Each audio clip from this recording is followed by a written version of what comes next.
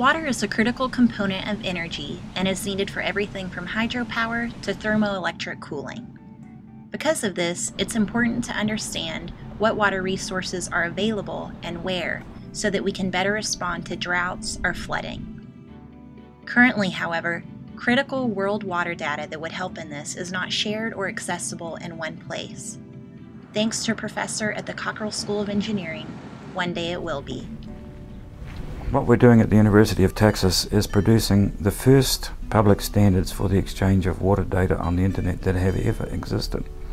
So it's like we're building a water channel through the internet, so that when people want to know about water information, no matter where they are in the world or what kind of water information it is, they'll have a common path by which to do that.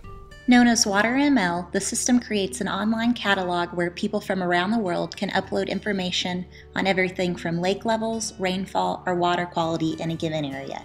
So we've got a fairly extensively deployed system in the United States for WaterML now by the US Geological Survey.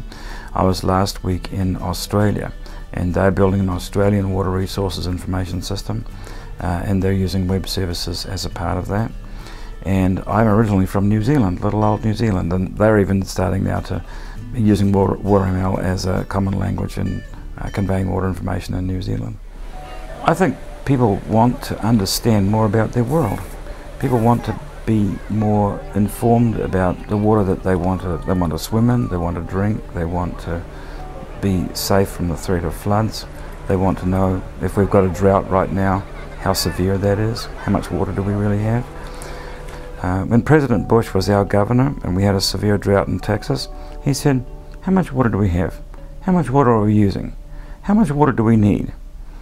Those are pretty basic questions, actually.